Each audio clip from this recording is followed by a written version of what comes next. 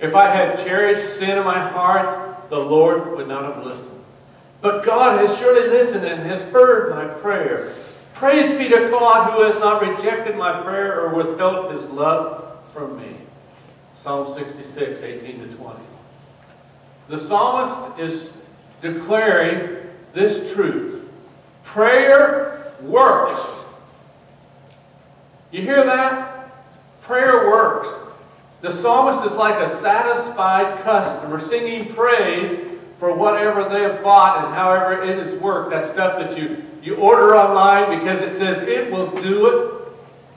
And they're singing praise because it does. Most of the time I'm a little upset because it doesn't work like they say. But I tell you, prayer works.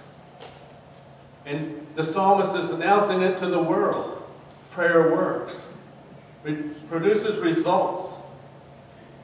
We have seen God at work in this church. We have seen the results of prayer. When I was thinking about this the other day, I thought about Morgan. You know, seeing her last week and where she was at just a few months ago. I thought about Rod and where he was at and what he was waiting for. And there's so many others that we don't even always give God the praise that he deserves. But the hand of God is moving in people's lives. Because prayer works. You know, so often we forget to give God the glory. So often we forget to even go to God. Because there's probably nothing that causes us more apprehension than the thought of prayer. It's probably one of the greatest fears of many people. I read the other day that if you want to quiet a group of adults, just ask them to pray. If you want to really quiet a group of adults, ask them to pray out loud. And it gets quiet. But God wants us to come to him. He wants us to come to him with our prayers, with our concerns, and know that we can communicate with the Creator. You ever thought about that? That we have a direct line to the Creator, to Almighty God. That we can go to him.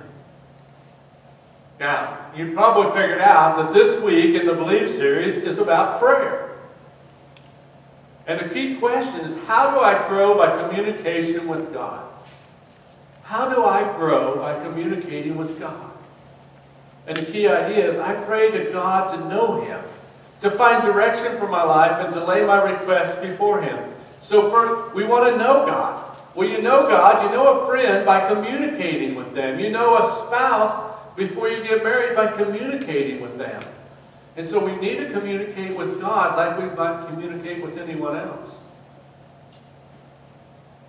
And then you need to communicate with God to find that direction and where you're going in your life.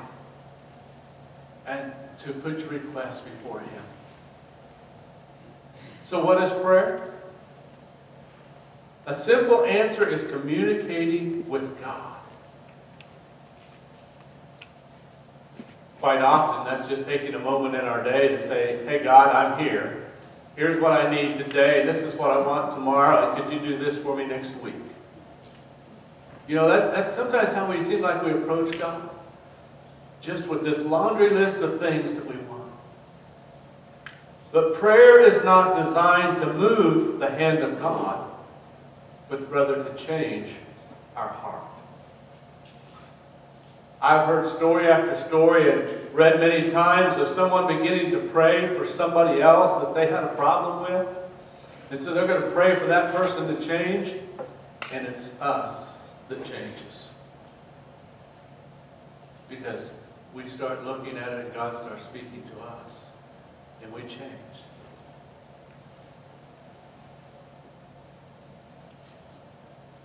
And even when we spend more time with God in prayer, when we spend that time there with him, we begin to understand even better that God is a personal God. Remember, personal God was one of the things back in the early part of the Believe series. And when we get to know God and we really get down with God in prayer, He's a personal God. It doesn't make any difference if it's that person that every once in a while puts out the 911 prayer, or the believer's daily divine dialogue, the one who just is continually in prayer, is continually talking to God. There's an element of submission in a heartfelt prayer. And you're saying to God, hey God, I can't do this by myself. Would you come alongside? Would you help me with this? And you say, I'm saying to God, God, I know you care. So I'm just going to put this over in your lap. You see, God cares about the little things and He cares about the big things. You know, quite often we'll take the big thing to God, but the little things, this really came home to me several years ago. Even before I went into the ministry, we lived in Morganville. There was a couple down the road. He was a retired machinist of some kind. He was kind of a contrarian guy. I mean, he didn't come to church. He wasn't a believer, but his wife was very strong in the faith. And she was a believer. And he was storming around the place one day because he couldn't find something he was looking for, and so she said, well, she would go look for it. Said she walked into the garage, she stood there a minute and said, God, I need you to show me where whatever it was is at. Said she opened up her eyes, she walked over, and there it was, right where God told her to be. And it made me realize God does care. He cares about the little stuff. Because, see, it doesn't make any difference how big it is to us or how little it is to us. It's all the same to God. God's God. It's all the same. The little things and the big things are all the same. Now, Jesus, He talked about prayer in different ways. In Matthew 6, 5 through 7, He says, and when you pray, do not be like the hypocrites, for they love to pray standing in the synagogues and on the street corners to be seen by others.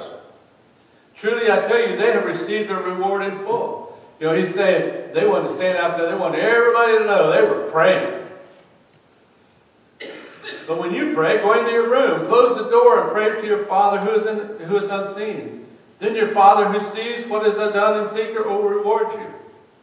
And when you pray, do not keep on babbling like pagans, for they think that we heard because of their many words. You know, some of them wanted to keep on praying because they just thought the more words they spewed out. But you catch verse 6. But when you pray, go into your room, close the door, and pray to your Father who is unseen. Then your Father who sees what is done in secret will reward you. Now, Jesus isn't saying in those words, you can only pray in private. You hear that? He's not saying you can only pray in private. But we're encouraged to take that time to get away and pray. We're encouraged to pray and worship and with others. But we're encouraged to have that ongoing, private conversation with God. That praying without ceasing. Continually going. As you're driving down the road and you see the sunset or the sunrise. As you're just looking out at what God has done. At the trees this morning that were white on one side and not on the other. Just that continually communicating with God.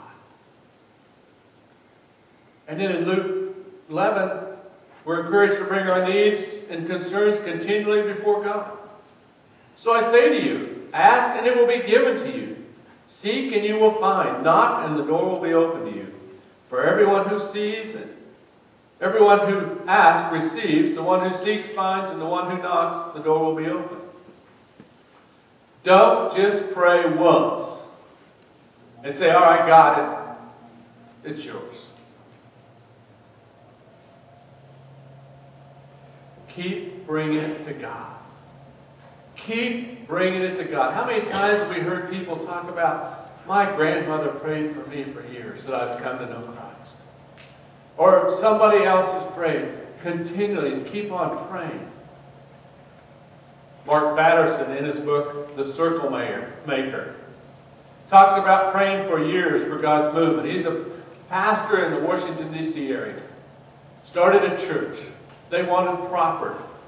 There's not a lot of property to be had in Washington, D.C., but there was one spot. He said he prayed around it continually. He'd go down there every week or so and pray around it.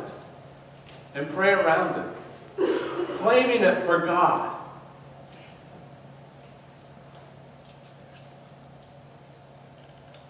We are to keep praying. Praying boldly enough sometimes. I know I fall short in some of these areas because we're impatient and we think we've done it. But I know that if we pray, God can move the mountain. We just need to continually bring it to God.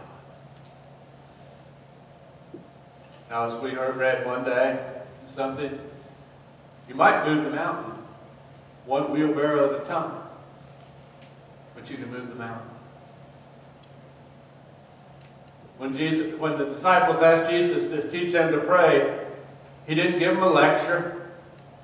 He didn't even go to a theological study. There's just 3 little rules about prayer. First one's the old Nike logo. Just do it. You got to start someplace. So just do it. Just go to God, talk to God like an old friend, and communicate with Him. And then remove the distractions when talking to God. You ever tried to talk on the telephone and somebody else is over here is having a conversation and you're kind of divided between them?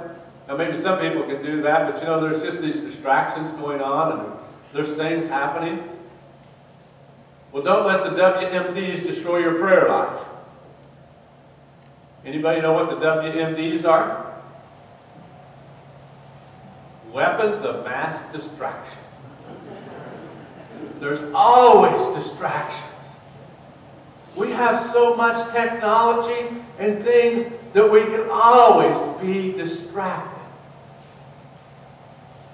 Look for that quiet, as it says in Psalm 46 verse 10. Be still and know that I am God. Be still and know that I am God. And in third, practice simplicity.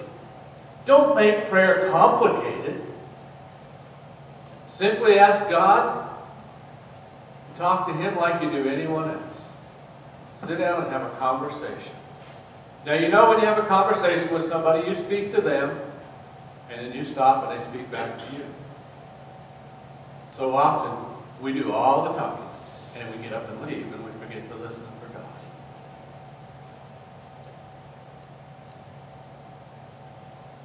The prayer as recorded in Luke 11:2-4 is simple. Jesus said, when you pray, say, Father, hallowed be your name. Your kingdom come. Give us each day our daily bread.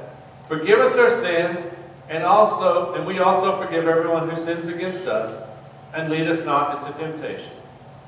Now that was just a pretty simple prayer that Jesus gave to the disciples that we have, that we can pray. Now here's a paraphrase if you want to make it a little bit easier that I found the other day.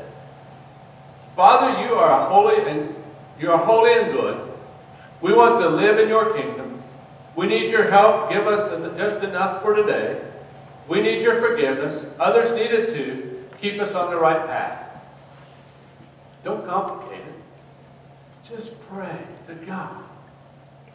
Now Max Lucado in his book, Before Amen, says keep it simple. And he calls this the pocket prayer. And he says if you start looking at prayers in the gospel, Jesus, all the prayers kind of follow the same pattern. First, Father. We come just like a child to Dad. And we get up in his lap and we have a talk with him. You are good. Because God is good and we can approach without fear. I need your help. We need to ask and leave it in God's hands. I know that we so often, we say, God, it's yours, we're going to leave it in your hands, and then we go over to God and say, I want it back because I'm going to try something different. I got a plan to fix this. So we don't always leave it there. It says, heal me.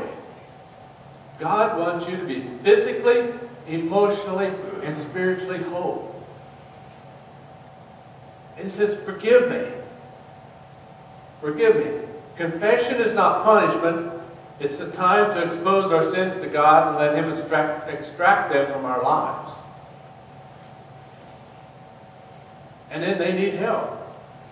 God answers our intercessory prayers as well.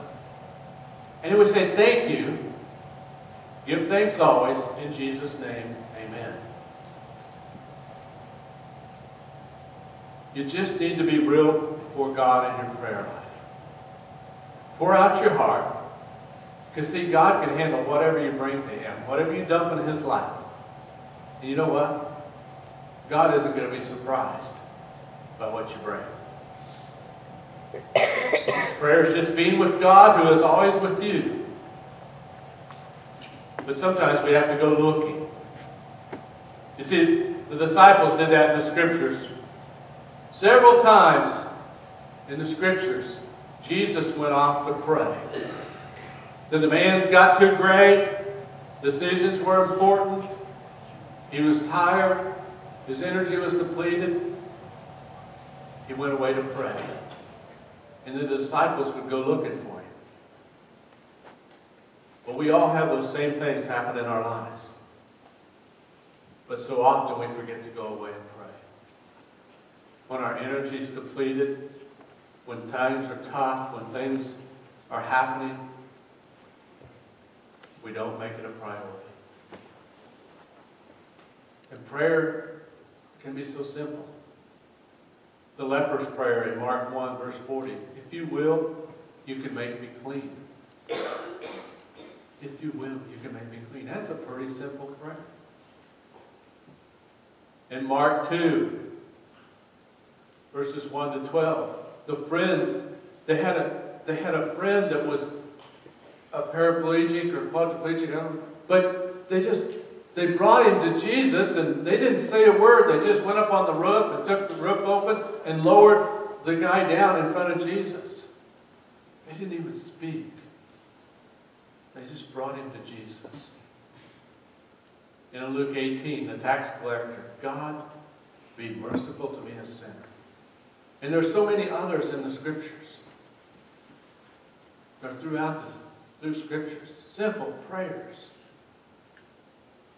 Now, we don't want to leave out the part about God answering prayer. We've seen prayers answered. But there's 3 ways that God's going to answer your prayer. Everybody wants a yes, usually. And God does say yes. We've seen God work. We've seen things happen. But sometimes God says no. And God knows what we need. And sometimes God says wait. We just read a devotional last night in the Guidepost devotion about the couple that had the one child and they wanted the second child and it just was not happening, and they realized it was wait. It might be a different way of getting the child than to wait. So when you go to God and you're listening, if you're listening for that answer, you might get a no or a wait, and you might get a yes. And it's not always in our time. As Andrew was telling the kids, God measures time differently than we do.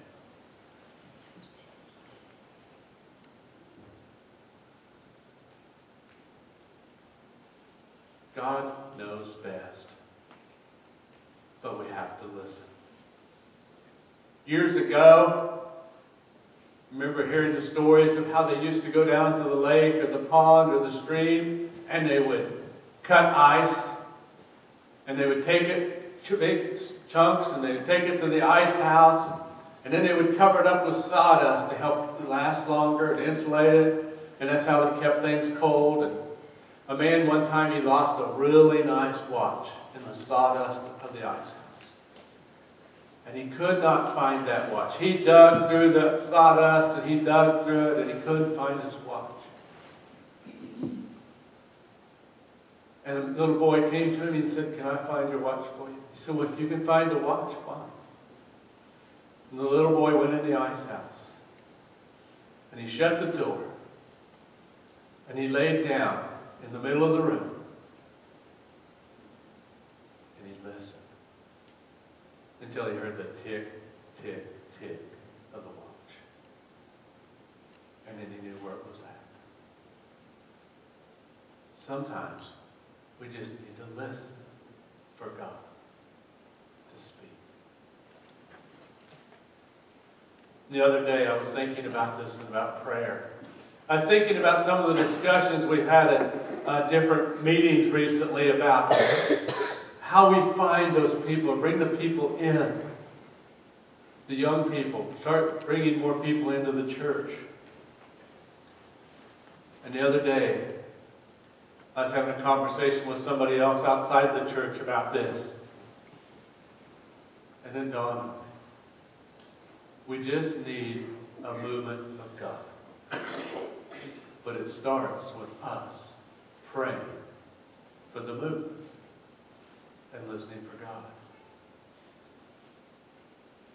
So, as you take this, as you claim this, be praying for the movement of God.